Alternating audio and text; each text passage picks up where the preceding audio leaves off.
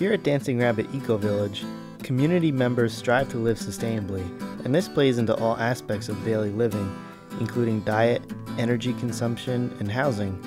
Members build their own homes from sustainable and natural resources, including straw bales, cob, and reclaimed, recycled lumber. Now we're here to show you one of these natural building designs, Larkspur, home to Tony and Alyssa.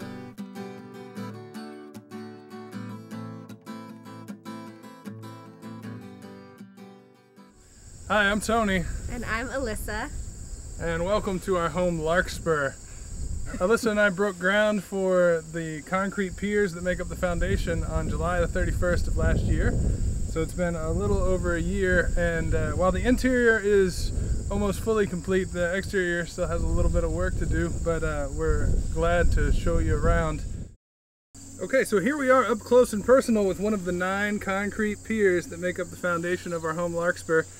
And the reason that Alyssa and I opted for a concrete pier foundation was that, quite frankly, we didn't have any idea how to do anything else. And this is a quick method, and it made sense to us. Other potential benefits are that it's very light on the land, not very invasive. We only dug 9 holes for the foundation of our house. And it happened very quickly. Within 2 weeks of getting the post hole digger out, we had a platform on which we could start framing our walls. So Alyssa and I chose the color blue for our metal roofing because it was the nicest color we could find. And we chose metal because our future plans are to incorporate a rainwater catchment system onto the house. And the way that that'll work is we'll just simply attach some gutters and some downspouts that will collect here into rain barrels that we can then use gravity-fed pressure to water our garden with.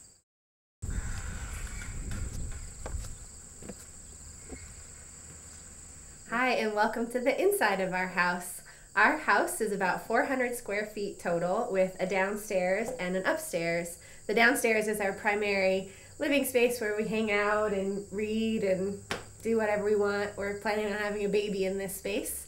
And upstairs is our bedroom, and we chose to have 2 separate floors so that people wouldn't walk in and instantly see our bed. Our bedroom would be separate from the main living space.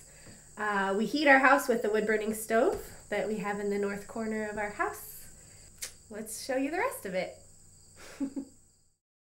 Okay.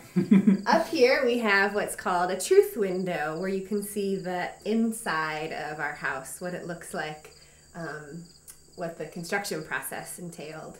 And up there you see the stick framing members, the 2x6s, or these are actually 2x4s. As well as a diagonal brace to keep the wall square and straight, and the insulation, which is made out of light clay straw, which is a technique that mixes straw with a very light clay slip, and the straw acts as the insulation and the clay helps with fire resistance and insect repellent. And I don't know what else about it. The way that light clay straw works is that by attaching a form on the inside and the outside of the framing members, we're able to then shove in the loose straw to fill that cavity. And then as it dries, you pull off the forms, move them up the wall, and do the next course. And so, yeah, here you get a good view of what that looks like before we put the plaster. And the reason that we left it open and covered with plexiglass is that, and it's a tradition in natural building to include a truth window where you can show exactly what the insulation is of your house. So this really is made out of straw. So on top of the insulation, the light clay straw insulation, we then coat the walls with plaster. And we use 2 different coats of plaster. And here on this wall you can see both types of plaster. Up at the top we still have just our first coat of plaster, which is a rough coat, which is made of clay, straw, and sand. A lot of the materials, or all of the materials, we got locally. The clay, some of it was what we dug out of the ground when we dug for our foundation. Some of it was given to us from Luke Zimmerman down the road when he scraped the clay out of his pond. The straw was straw that we bought from a local guy down in Memphis and somewhere else. And that's the first coat. The second coat is made of much more finer materials. We sift the sand to get it really fine. We sift the clay, and then we also add cattail fluff, which we take from the cattails that grow at the pond right next door, and wheat paste, which is basically just heated flour and water, and put it on with a trowel, and it makes this really nice, smooth coating.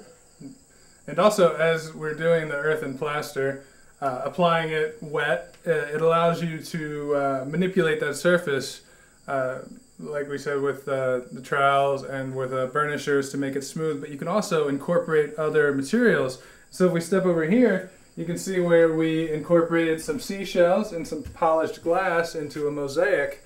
And this is just to add a little bit of visual interest and take advantage of that workability with the product, the material, the earthen plaster. But also an important aspect of this design was that the mosaic sort of rises up into this opening, which connects the two spaces, we felt. And I think it does a pretty good job of that, too.